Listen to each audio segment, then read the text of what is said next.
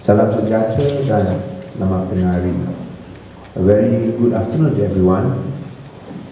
Saya ingin mengucapkan terima kasih kepada Tuan Terutama Tun dan Tuan Puan kerana dapat meluangkan masa bersama-sama dengan kita dan merasmikan pameran Governors of Penang dan Peranakan Penang pada hari ini. Saya juga ingin mengucapkan kepada semua pilih hormat yang bersama dengan kita untuk menyaksikan satu pameran yang sungguh bermakna. Saya amat berbangga kerana dalam majlis perasmian pameran tersebut adalah dijalankan bersempena perayaan ulang tahun kedua Georgetown sebagai tapak warisan dunia UNESCO. Pameran ini adalah bertepatan dan bermakna sekali sempena hari ulang tahun Tuan Terutama Tun yang ke-72, tapi nampak kurang daripada itu. Pameran ini telah mencungkil sejarah pemerintahan di negeri Pulau Pinang sejak Kapten Francis Light hinggalah ke era Tuan Yang Terutama Tun sekarang. Pameran ini juga merupakan koleksi warisan yang telah membuka pintu dan mengumumkan sejarah silam kini dan masa akan datang. The Governors of Penang, of course, commenced in 1786 when Captain Francis Light, in his capacity as Superintendent from 1786 to 1794, ruled Penang. Many names and titles were given to the various rulers from 1786 right up to 1800. Some were called Superintendent, some were called other names.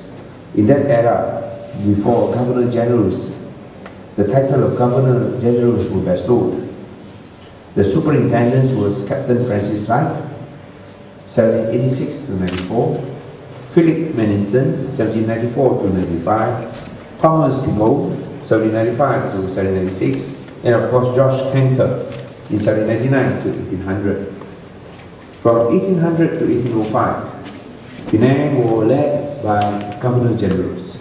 Amongst them Sir George Alexander William Lee from 1800 to 1803, Sir Robert Townsend Farquhar, 1804 to 1805, and of course their names are immortalized in the streets of Penang.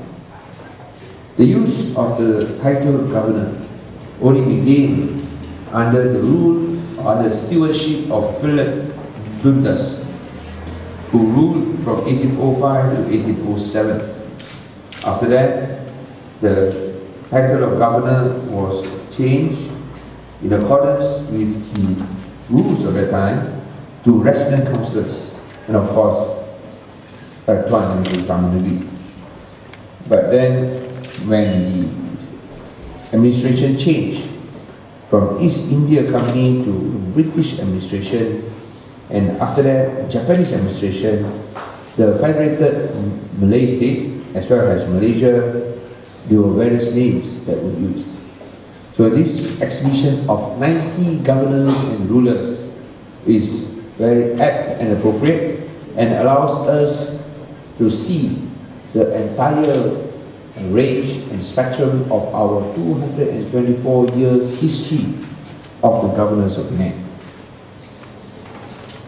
Pemerintah atau Governor ketika itu telah mendiami rumah banglo yang tersegar seperti Saffo House dan residensi di Jam Utama yang dikenali sebagai Sri Mutiara. Sri Mutiara kini menjadi kediaman rasmi Tuan Yang Terutama Tun dan Tuan Puan. Pameran ini juga adalah dijalankan serentak dengan ulang tahun Tuan Yang Terutama Tun yang ke-72 pada 10 Julai yang lalu. Pameran ini adalah bertujuan untuk menyingkap sejarah dan menghayati pengorbanan yang telah diberikan oleh orang-orang yang banyak berjasa kepada negeri Pulau Pinang.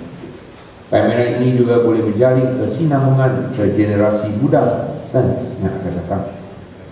Pameran ini boleh mengingati semangat dan jasa pemerintah yang dahulu dan menghormati pemerintah yang lepas, kini dan juga akan datang.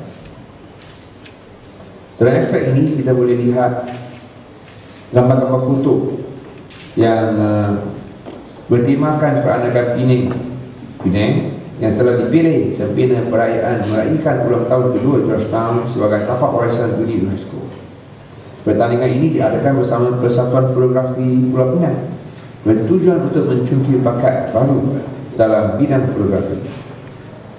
Warisan dan budaya peranakan Penang ini termasuk dari segi cara dan gaya hidup, makanan, pakaian, bangunan dan permainan. Sebanyak 90 penyertaan ataupun sampel telah pun dimasukkan dengan jumlah 600 gambar.